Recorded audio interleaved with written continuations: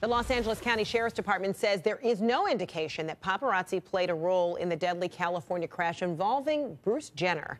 Investigators say Jenner's SUV rear-ended a Lexus, sending it into oncoming traffic where it was hit head-on by a Hummer. The driver of the Lexus was killed. CNN's Stephanie Elam joins us now with more on the investigation. Where is it?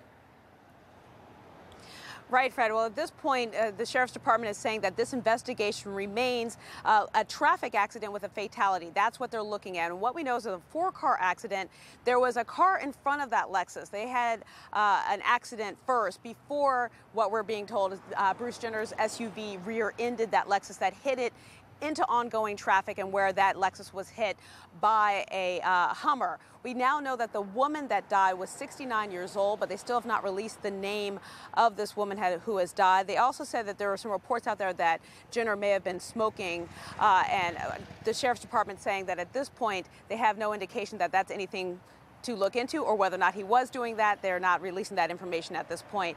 But at this point, it's very important to state here that they are saying that this is a traffic accident with a fatality, and it has not moved further on into something more egregious, but still a very sad story because a woman lost her life yesterday, Fred.